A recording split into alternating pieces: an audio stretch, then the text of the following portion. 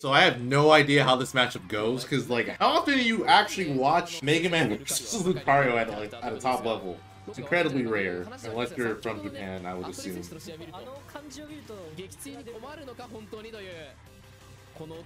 Ooh, yeah, I gets hit by that.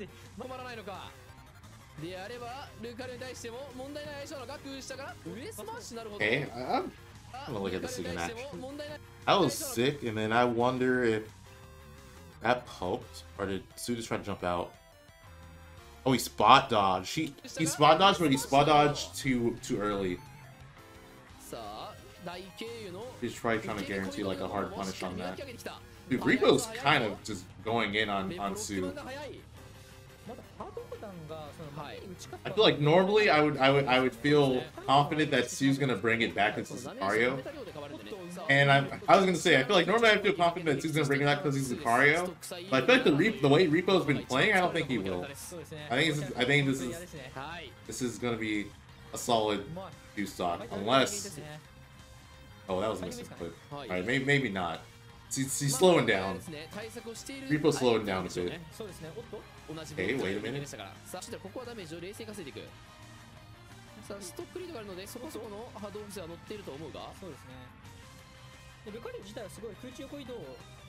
Up tilt.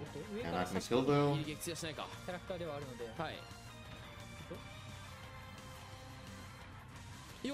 Okay, I was wrong. I still think he was winning. Dude, watch Sue win this. After me saying that, watch Sue just win this.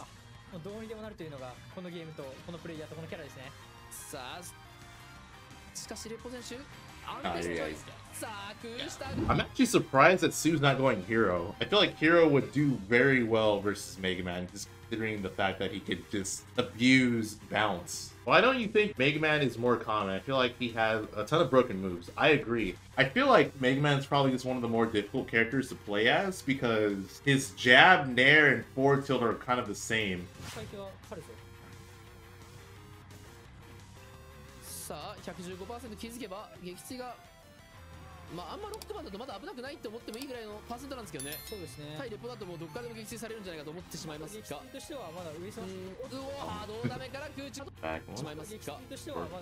Oh, I think he just messed up. I think he's trying to like roll and then like forward tilt the other way, but he like forward tilted to the left.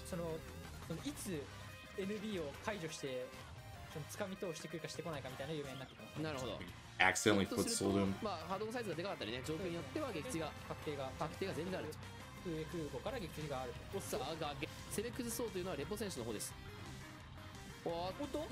a good dodge read. That was another good read with a damn. The forward smash and up smash were like pretty hard to read, and the bear was already positioned to do it. I feel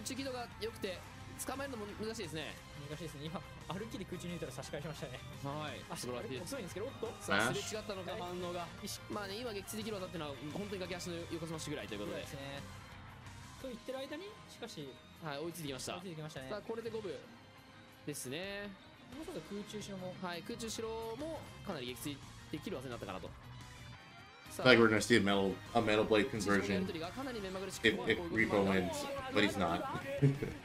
But he's not.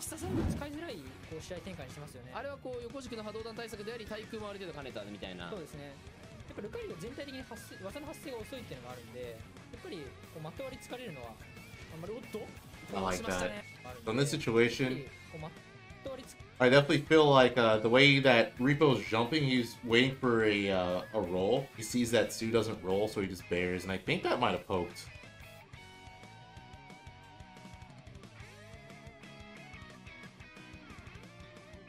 I think it did. I think it hit like Lucario's ear that was poking out after the hit, maybe.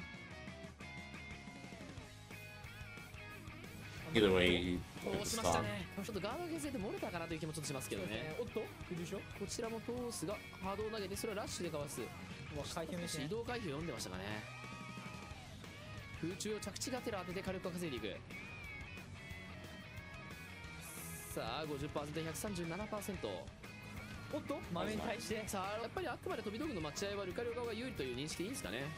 序盤に関しては多分おそらくロックマンになると思うんですけど、はい、後半になればなるんですけど波動が大きくなればなるほど面白いですよね。あんまりこう待合関係が試合の中盤で変わるみたいなことはないですよね。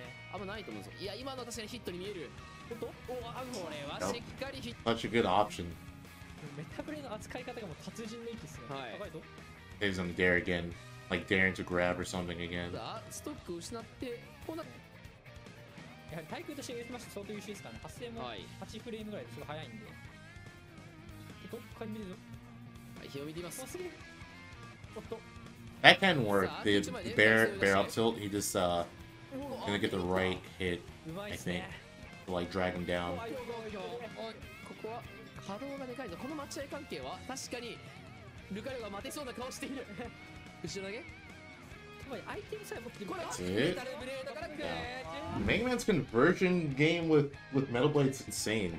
It's so good. じゃないんですけど、先ほどからこう撃墜や火力回りがうますぎてこうなぜかレポ選手がリードしてるって言ってますね。メダルベルトが後ろ投げ。まとまったダメージ取っていきます。The crash bomb. Okay, switch. あ、自分についてるというところで思ってたんですけどね。そうですね。影分身。直前に相手に移りましたね。逃げ方がうまいぞ。いや今のは今の横スマッチは結構当たりかねない。そうですね。返したくなります。波動が。Yeah, caught Repo trying to throw out a Metal Blade and just punish him for it. Just or sphere off stage. この実質ライディですね、この状態の横 B は。そうですね。Nice. Yeah, again, that's such a good option. Frame 4. Pretty much can't hit Mega Man from behind when he's throwing a Metal Blade, or else that happens. さあ何で撃墜狙っているツー選手。八景はさあ何で撃墜。 I want to say Sue wanted the command grab for the side B, because I think that would have been the stock, but I think he got the attack version instead. Maybe he did it a little bit too high, or he was still in the air when he did it, so he wasn't able to grab him. He's alive, yeah. Oh, that sucks.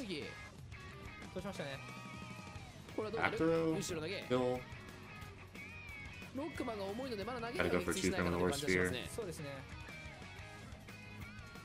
Punish. Build him with dash attack.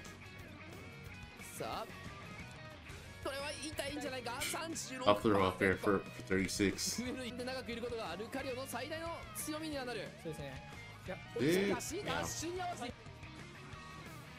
掴んで前ダッシュをしっかり読んでいる。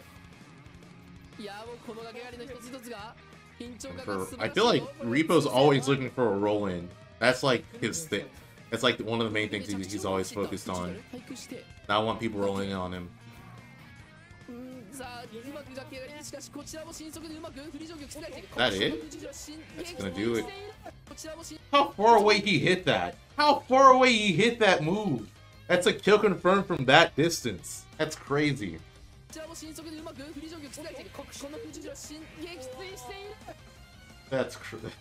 That's so good. Is Mega Man Min? Repo thinks so. I was gonna say, I think he's gonna go Banjo-Kazooie because Duck Hunt versus Mega Man sounds so annoying for Duck Hunt. I would not be surprised one bit if Mega Man was Duck Hunt's worst matchup.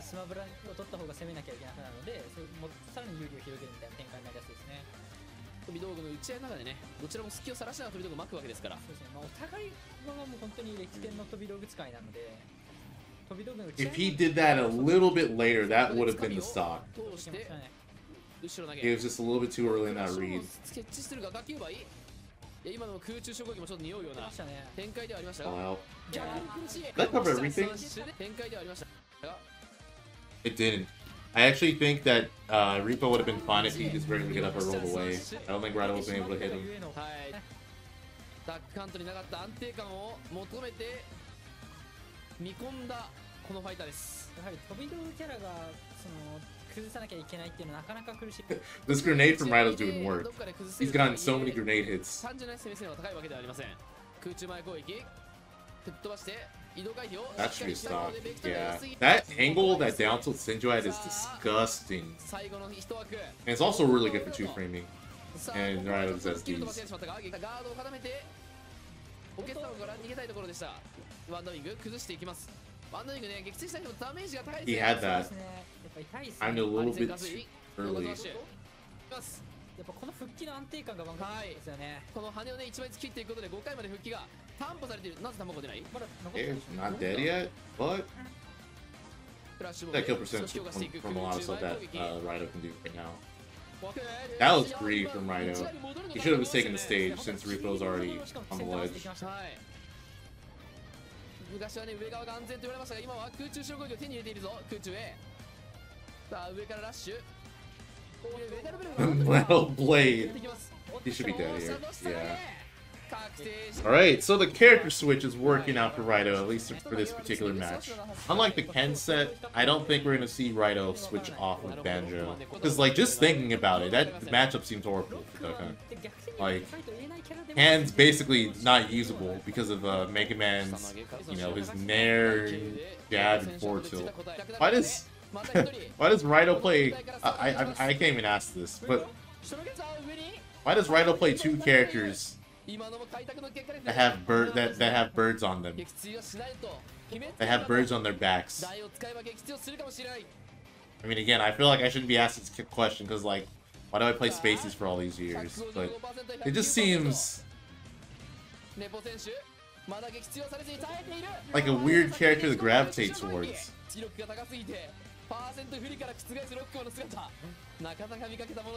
Dash attacks and Philly up. Strong hit of dash attack kills.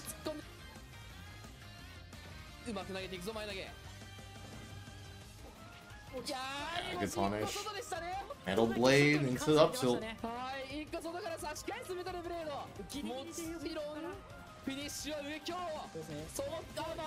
Damn, I didn't think that would reach.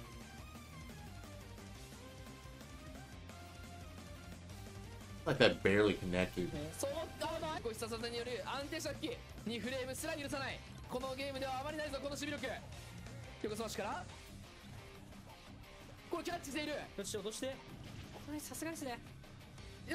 Ooh, this could be it. Regrab. That's unfortunate.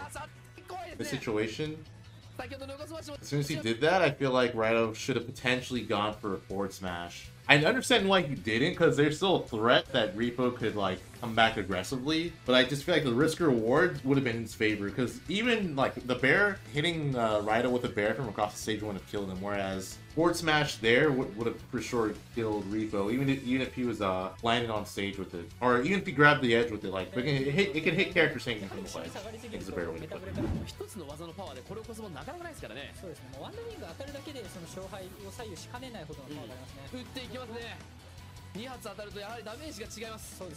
That was grenade.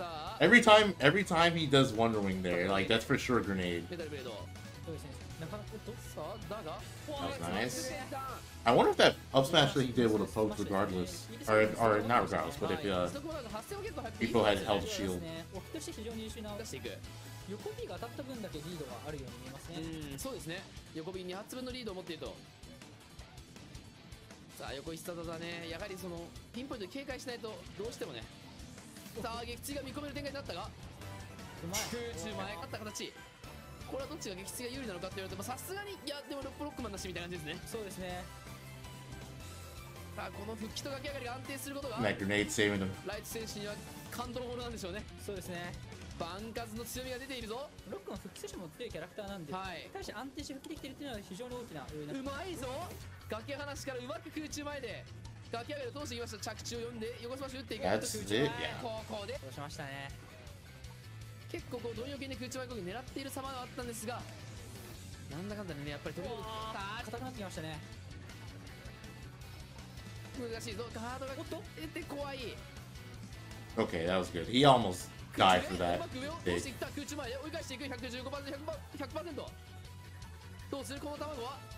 Ain't saving him again.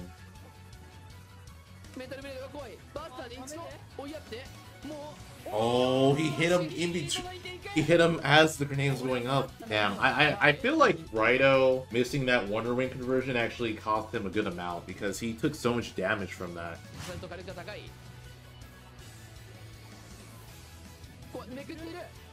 Good Lord. Hits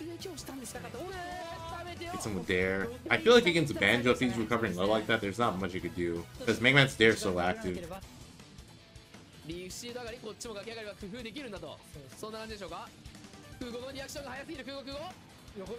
切り返していきましたね。たまらず切り返していきました。空中賞おわ、復帰として。よし、合わせてレポ。おっと、後ろでここで切り崩したのライト選手の方。この崖展開大きいですよ。この崖をどうする。ちょっとタイミングをずらした。ずらしましたね。今のはお客さんの崖がずれてかなり大きかったですよね。 Down throw, up tilt. Yeah. 早すぎ。 Mashed up too fast though. でもいいと。ラッシュ。安定の。おわ、復帰したんだ。どうする。 I was definitely expecting Repo to up here. さあこの状態です。 Good. Hey, even-ish. はい、安易に攻められない状況だった。まあレポさんとしてはね、これがね、 that 勝 hit? 負ということでしょう。この技がキャッチして差し返すダウン。いやーリスクは背負わない。しっかりかわす。それでもねじ込む空中白攻撃。 That's it. Damn. It's unfortunate, but I mean, I definitely think that Banjo was the way for him to go in this matchup. Yeah. So again, Atelier is who sent Repo into losers bracket round 1, and then Repo pretty much came all the way back to fight Atelier again. 研究し続けたこの男レポ。後ろ投げすかして投げる。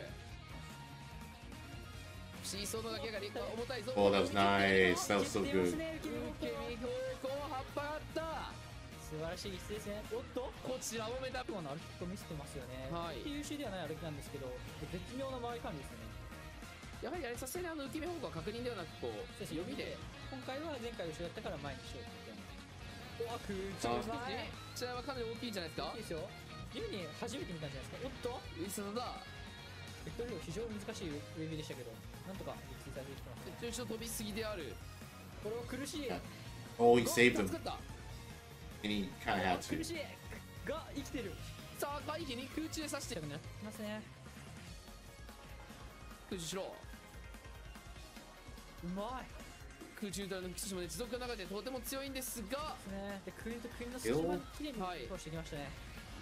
Wow, he got stage spiked by the metal blade. Definitely was not expecting half to tech there. Alright, and Repo takes game 1. ソニックのバネかと思いましたね。そうですね。動く後まだ続くぞ。 Oh, he could have kept 回 going. 避を読んでいる。 Assuming he thought that Repo was gonna 空中へが取った。 April or 着地が something? 寺の空中へ。これが取ると彼が取る He 上 gets sweet spot on the up tilt. だったらあるいはですね。 That's kind of 彼らの crazy. 空中へ。これが That was 取ると彼が disgusting. Like, he didn't get the sweet spot, but that was still like a nasty setup. Doing the air like that and then converted off the platform. そんな気持ちでしょうか。そうですね。そして、 159% 取りたいダメージは取れたものと見える。おっと、判定はしっかり見ているぞ。やはり反角のある空中前をディザーの後ろにね、ちゃんと打たないように豆と工夫してしっかりと振り展開で返してますよね。はい。くーしたって1ストック目はレポだが、これはさすがにストック先行だではあるものの That was 限界ですね。さすがに苦しい。 Hey, this is so good right here, because even though they both are getting hit by the crash bomb, Repo is facing away from Atelier, and he's holding the metal blade, so when he drops it, when Megaman holds his metal blade, it always drops behind him. That's why he has that set up that way. And Ivysaur does not have a fast enough option to, like, beat a frame forward move out of shield. Basically stuck in shield. I think the best he could do is maybe spot dodge. 気圧でしたね。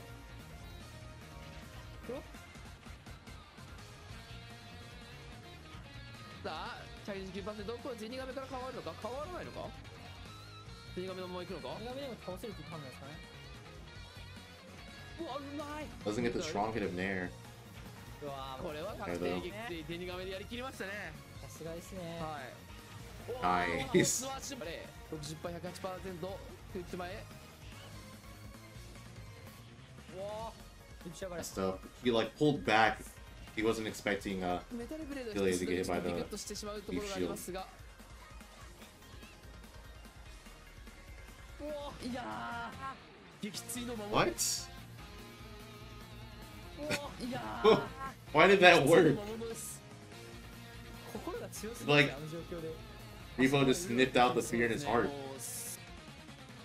この1ストック11になるか20になるか、あまりにも大きい。おっと、 That was really good. Considering that Atelier does that a lot with Ivysaur, he's like, okay, I got you. You're gonna drop and then try to bind with me. calling it out, and he got it. Hey, let's see if something's gonna change. Otherwise, he's getting 3-0'd by Repo. They're sending him to losers in the first place.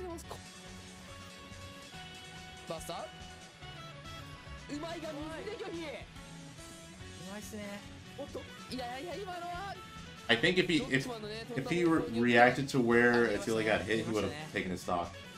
Because he was scored off the time, so up to probably would have killed.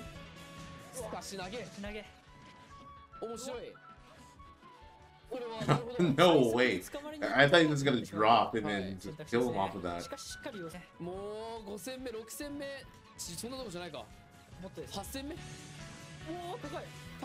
Which I think the switch saved him. I think he was gonna die if he didn't change.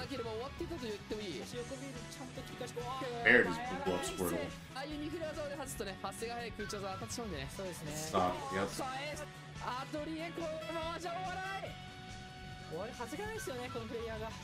Oh my god, he's just chasing him.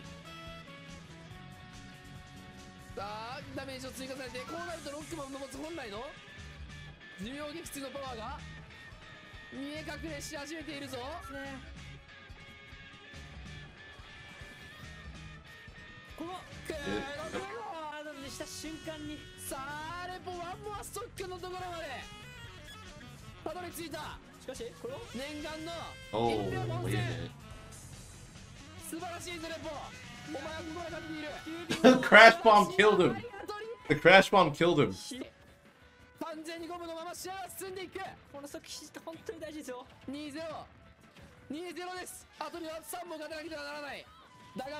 Oh, wait a minute.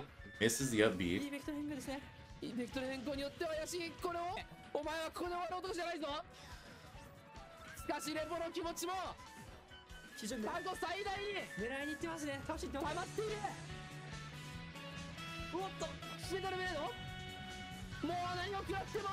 He had to tech there.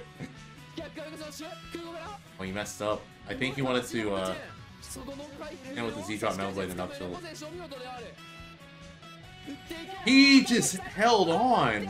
He just let it happen. He just accepted. He accepted defeat. I feel like there's no way he just held on for that long. Like he had to have known. Damn, Repo's crazy, man.